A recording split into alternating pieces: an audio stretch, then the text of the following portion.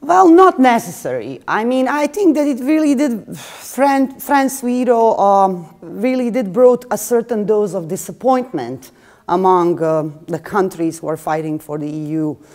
Because, for example, Serbia and Kosovo, they could feel that no matter how much they are willing to sacrifice and how much they are willing to actually work toward joining the EU and find agreement between them, they don't see that this will provide them opportunity for the joining.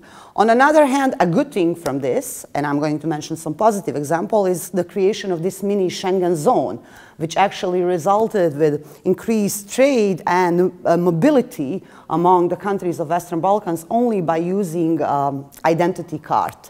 And the third thing which I'm going to mention, which is a result of this decision, is it seems that US is stepping more in because they did name a new special representative for the Western Balkans recently, Mr. Pamer, and a special envoy which will work toward the Kosovo and Serbia agreements. So it seems that United States are trying to fulfill this gap and help the Balkans to deal with issues.